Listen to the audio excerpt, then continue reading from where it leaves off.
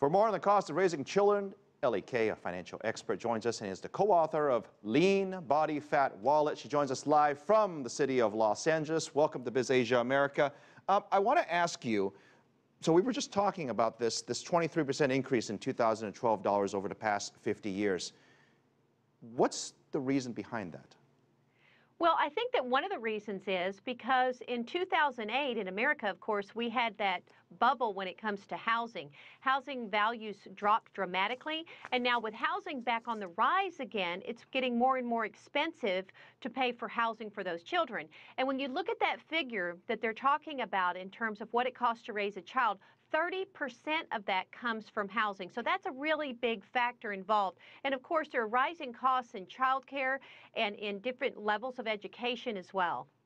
What do people do now when they want to have kids? I mean, you know, when my parents had us, and there wasn't this thinking of how much it would cost, but these days, all the stuff on the internet and stuff that we're talking about right now, is there a bit of overkill in terms of planning, or is it something that they must do now if you're considering to have kids?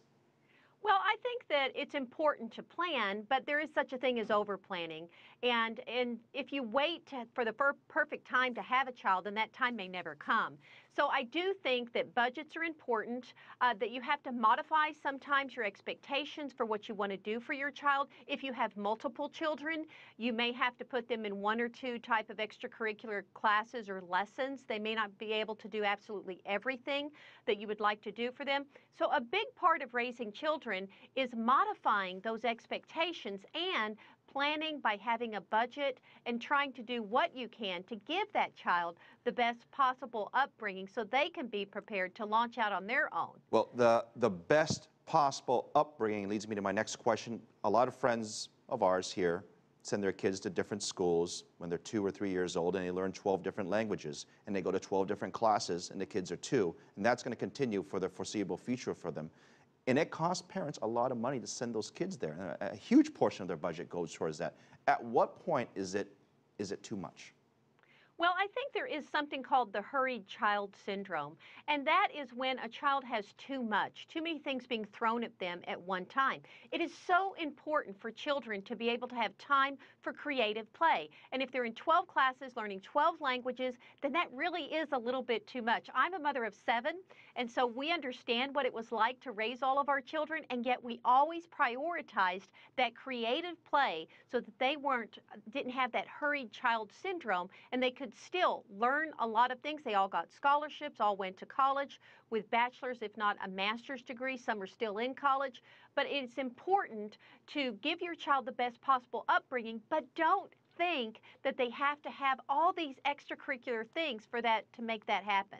I'm smiling, but in one of the reports that I saw is that 30% of kids under 30 still live with their parents. And of course, this report goes to only 18 years of old.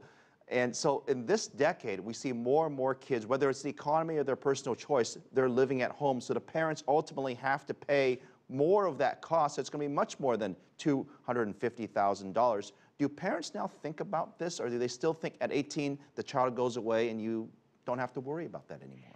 I do think that parents are thinking about college. Now, in these numbers that you quoted today, that does not include college expenses. And I think what's happening, especially in America, is that so many parents, especially those that are making $105,000 or more a year, they spend a lot more on their kids while they're under 18, and then they don't always have the money to pay for the kind of college that they want to go to. And then the students end up with student loan debt, and guess what?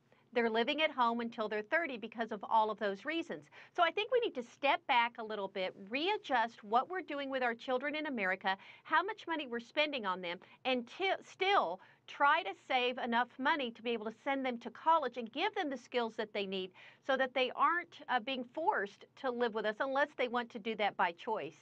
Ellie Kay, great speaking with you, joining us live from Los Angeles, co-author of Lean Body Fat Wallet. Thank you. Thanks. Great being with you today, Phil.